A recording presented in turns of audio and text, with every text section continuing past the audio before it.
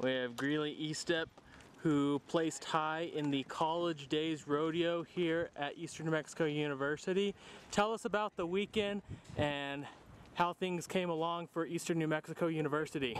We had a really good weekend as a team. We were the 4th overall women's team, and we had 2 girls in the short go.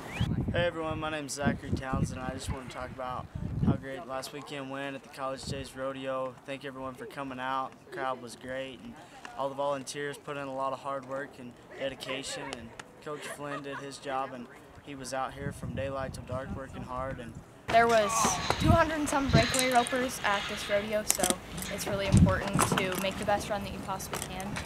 Try to make it back to the short go to the best of your ability, and it's really important to have a good run in the short go too, because a lot of the girls competing, oftentimes they don't have the best run in the short go, so sometimes you just have to put 2 runs together and hope for the best.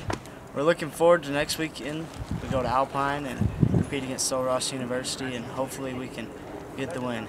I would say you should look out for Shacey Marr. She is a 3-event cowgirl, and she's always super competitive in all 3 events.